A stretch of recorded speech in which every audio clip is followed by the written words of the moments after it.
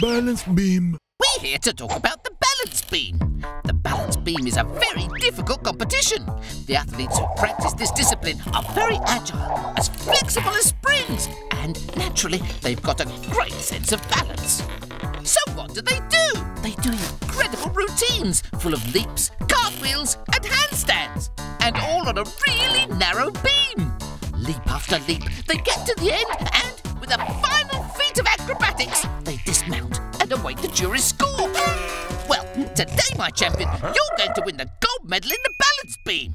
Let's give the folks at home a recap. To turn our pig into a real balance beam champion, we have him balance on a tightrope all day long. He'll have to make breakfast, do the laundry, and get all the housework done.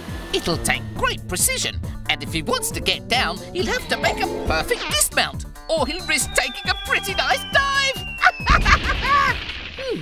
I've got to find something a little more convincing. A super crazy cat idea! Of course! You make the pig believe the beam's actually a bridge, on the other side of which is a giant chest containing the legendary treasure of Captain Red Snout, pig pirate of the 7 acorns. Only by getting past the booby traps will the treasure be his. He's concentrating hard.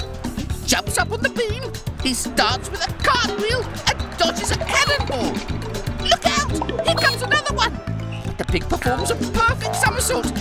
Another leap, and he lands on the ground! The chest opens up, and out comes a beautiful gold medal for the first place winner! Yes! He's a champion!